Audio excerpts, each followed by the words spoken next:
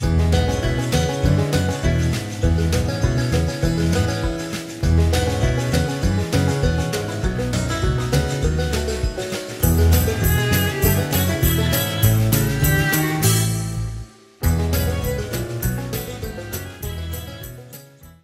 welcome back YouTube artists. Thank you for taking the time to watch this video. This is a short clip of a longer video where I show the full drawing from beginning to end. I have that one sped up just because it took me quite a while to do this drawing. So if you'd like to see that, go ahead and watch that one also.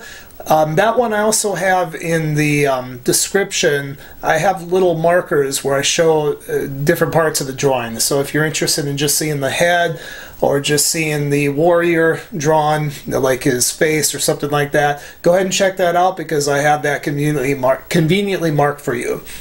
If you haven't done so, I also encourage you to subscribe. I'm going to be posting a lot more videos as time goes on. You're not going to want to miss any of these because I've been doing this for over 20 years. I've learned a lot. I've struggled a lot. And a lot of the things that I wish I had known when I started, I'm going to be sharing with you for free. Other videos out there by other artists, you'll pay hundreds of dollars sometimes just to get one video, to watch them do one painting. I'm going to be posting a lot of paintings and sharing all my tips and advice and secrets with you. So click that subscribe button below. I promise you that these videos are going to help you to become a much better artist. And also leave your comments below. I'd love to hear from you. I'd love to hear what you're struggling with, what you would like to learn, just questions you've always had. Don't be afraid if the questions, they might sound kind of dumb, for lack of a better term. I hate to use that term, but not that any questions are really dumb, but I know there's a lot of things that I didn't know when I first started, and I didn't know certain terms and things like that. And eventually I did learn them, but I'd be more than happy to help you out. So please comment below. I will respond to your comments as soon as I can. So with this drawing, most of this was done in Vine charcoal. It was a medium Vine charcoal. I like this charcoal because it's very easy to work with. It's very easy to manipulate. I will use compressed charcoal at times, but the thing about compressed charcoal, what I've learned is that it's a lot more permanent. It's more difficult to erase. It's more difficult to push around and to adjust the values. The Vine charcoal is very forgiving, and I could use a number of tools, as you can see here, in drawing this saddle. That will help me to soften edges and to adjust values. This is a 19th century saddle that would have been used by the Plains Indians, and I'm focused on this one because I mainly do historical art. I know it's not a modern saddle, but there is a tremendous amount of difference between them. So hopefully in watching this video, it'll help you to better be able to draw any kind of saddle of your choosing.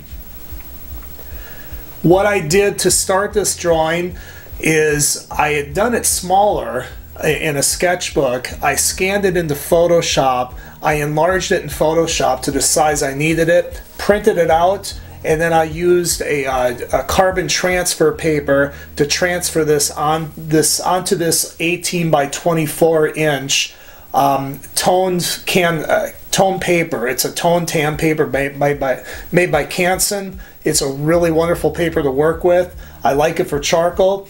So check it out. You might find that it works really well for you also. But I transferred the drawing in large onto this paper, and basically just simple outlines you can see there. And some of them I actually had to erase with the back of this horse to make proper anatomical proportions and things like that. My small drawing, I realized it had some errors in it.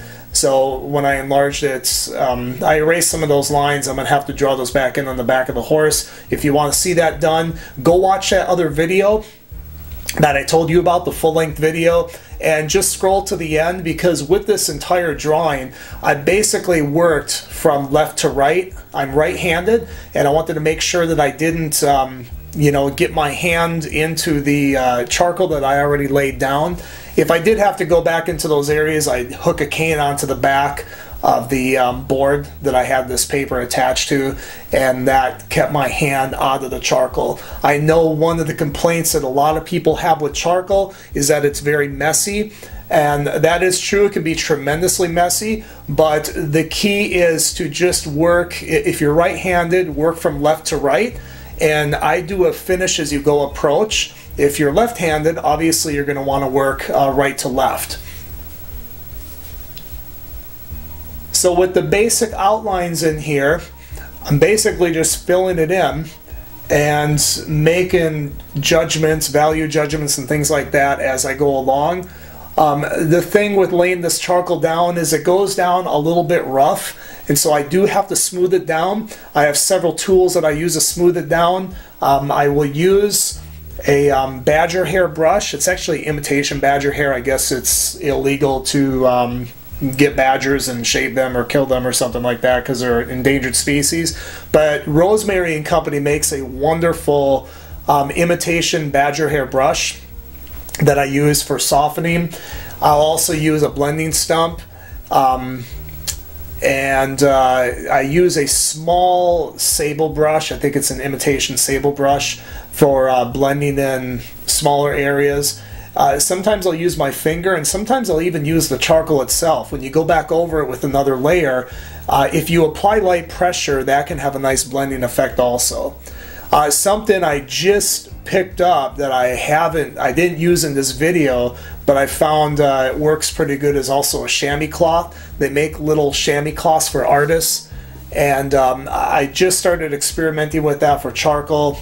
Thanks to another video I saw on YouTube, and that works pretty well also.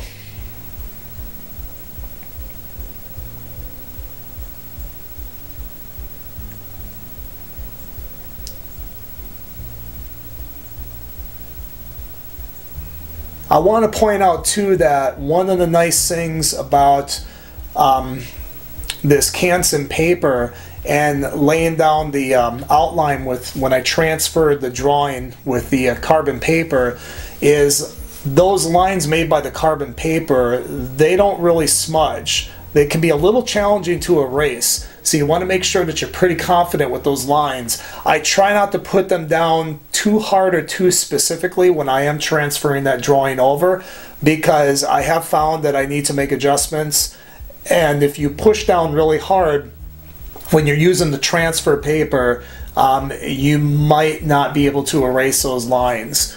One other tool though that I do use for erasing, my standard eraser is a kneaded eraser, but I also use an electric eraser. I don't use it very often, but I found that it's very useful for working in small details and things like that. You can actually sharpen the eraser in a way on a piece of sandpaper, and I'll be demonstrating that in an upcoming video. But I'll use that eraser to make really fine lines, also to get rid of some of the lines that are more difficult to erase. The electric eraser is great for that. It's a little bit of an investment. I think they're like $20–$30. I got a decent one. They have cheaper ones, but I figure with something like that, I know I'm going to use it. I know I'm going to want it around for a long time, so I might as well just put the investment in and get a nice one right away.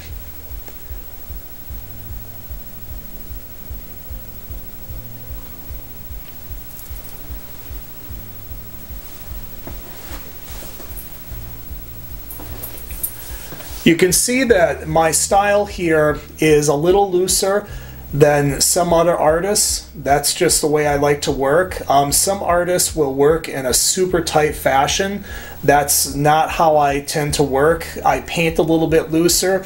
If you haven't seen my paintings yet and you are an artist, or I'm sorry, a painter, an artist who works in paint, I encourage you to check those out. They are in oil, but they'll also be good for acrylic and even for pastel and watercolor, because some of the principles I talk about are fairly universal no matter what medium you're using. But I tend to work in a fairly loose style, and that is reflected in my drawings. This is zoomed up pretty close. Like I said, this is an 18 by 24 inch drawing, and you're pretty close up to this. When you back away, it doesn't look this loose and this rough. It really tightens up and falls together. And that's the thing you want to remember when you are working on art. If you want to loosen up, one of the keys to doing that is to just step away and judge your painting or your drawing from further back.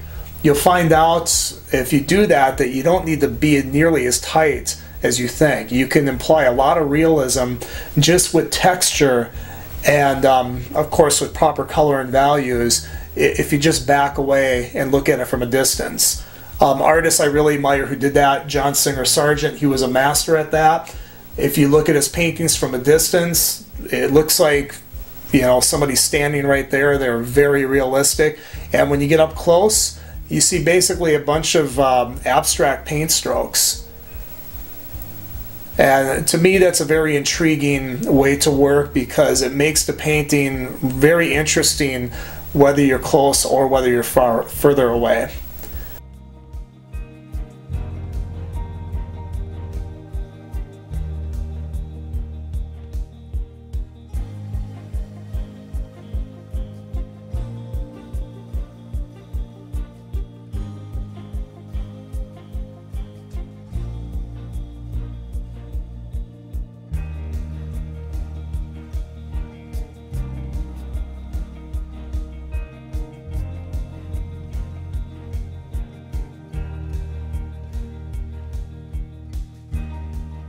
On this part, I'm putting in the saddle blanket, and this is something where I have to just look at my reference material and kind of work it back in. Like I said, I had to erase what I had back there because the horse wasn't the right proportion in my small sketch.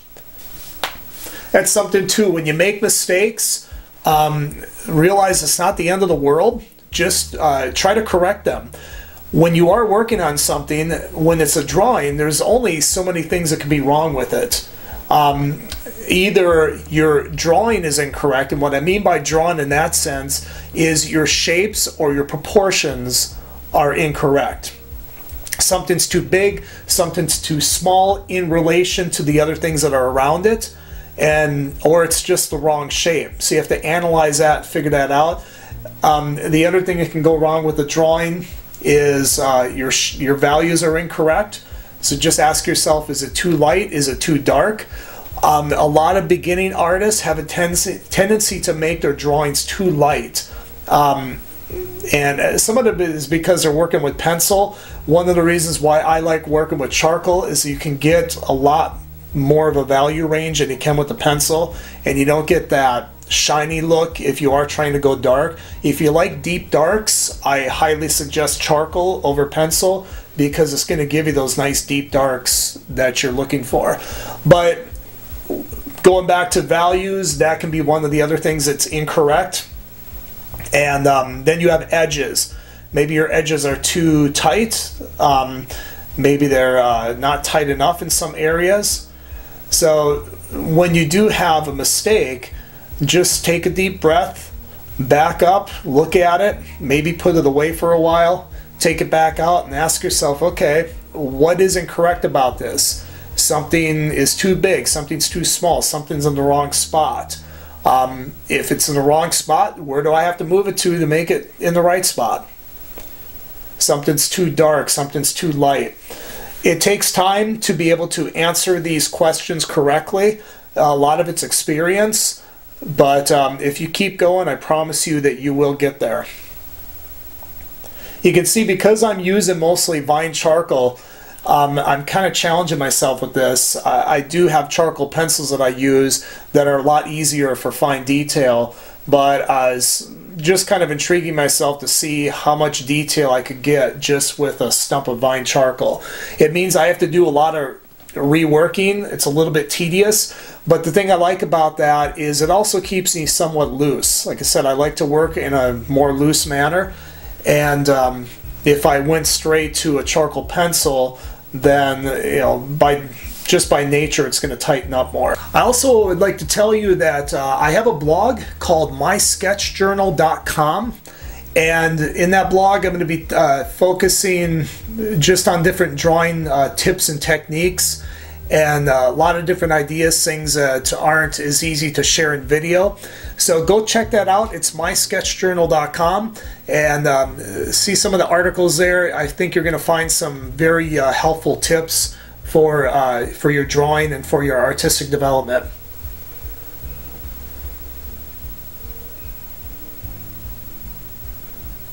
And if you do like this video, I encourage you to give me a thumbs up below. And once again, leave a comment below. Let me know what you're interested in seeing, what you're struggling with. I'd be more than happy to help you. I love teaching. I've taught workshops all around the country, and teaching is one of my passions. So please let me know what you're struggling with. I'd be more than happy to help you out, and even make some videos if I see something that's fairly consistent that a lot of people are struggling with, or if you just have a great idea on a future video, I'd be happy to tackle it. So let me know below.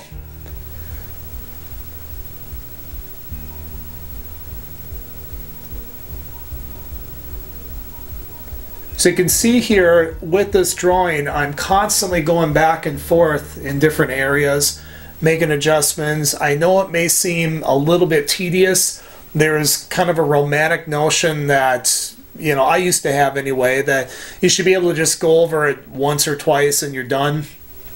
And I used to carry that kind of thought into my work, and almost like I didn't want to overwork it. But the longer I do art, the more I realize that, making those adjustments and things, you have to do them. You have to make sure that your values are correct. If they're not, go back over them. Do they need to be darker? Do they need to be lighter? So on and so forth.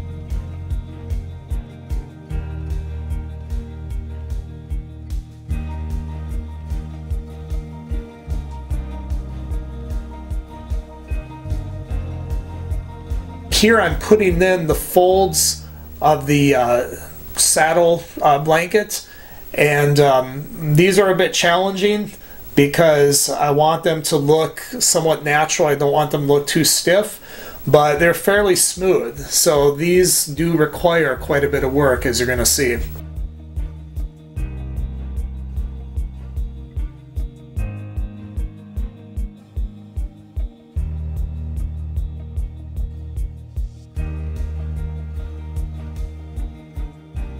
And there's the electric eraser.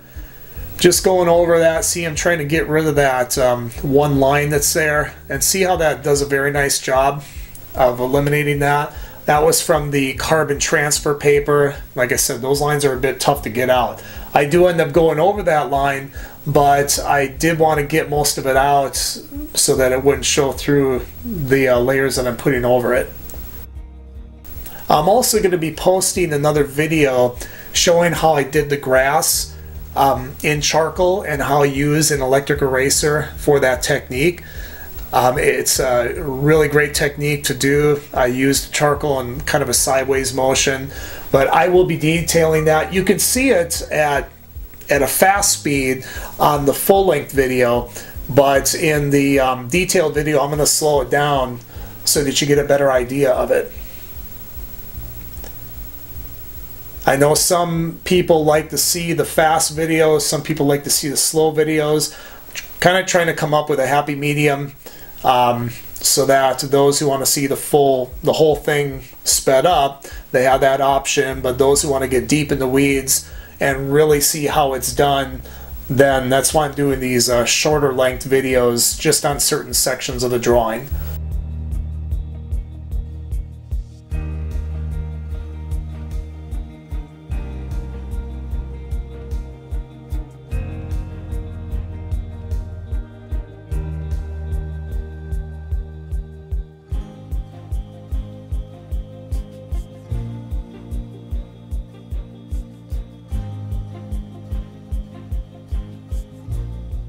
The thing with folds in fabric or any kind of clothing is that you want to treat them almost as if there's 4 planes there.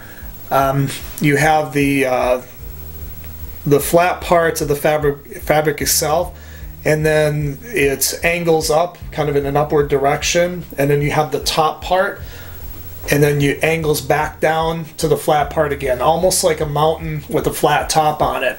That's how you want to simplify these things and think about them. And usually that top part is that flat top part is usually going to catch the most light, unless your lighting is coming from more of a side angle. Then one of the sides is going to catch the light. Now, of course, you don't want to show it with, with creases like that. It is a rounded thing in most cases, but that's kind of how you want to think about them when you're doing it. Best thing to do is do some fabric studies if you really want to get good at this. Take a towel, take a shirt or something like that, and do some sketches from life. That's really how I learned how to do it. I know it's in this day and age, people want to just click on something and see immediately how to do it and get a quick solution. And that works if you're doing it more as a hobby. You totally get that. And if you want to see that demonstrated, I can definitely whip up a video on that. So just comment below. But if you really want to master it, if you're really serious about your artwork, you're going to want to do studies from life as much as possible. I sketched and sketched and sketched every day from life for many, many years, and I still do it periodically. And I'm so glad I did that, because that was a night and day difference for me developing as an artist. So if you're serious about becoming a master artist, a high-level artist, and even if you're not, try to sketch from life every day, because if you decide you want to down the road, I actually have an article on my blog about this. If you have a full-time job, you have children, you're really busy, I totally get it. I'm a father of 5 myself. And there was a time where I was working full-time, I was going to school for graphic design, and I only had like a few minutes each day to do anything. And I use those few minutes, I would sketch. I would literally sketch sometimes only 5 minutes a day. I'd lay a cup down and I would just do a drawing of it in my sketchbook. For me, the goal was just get something in the sketchbook every day.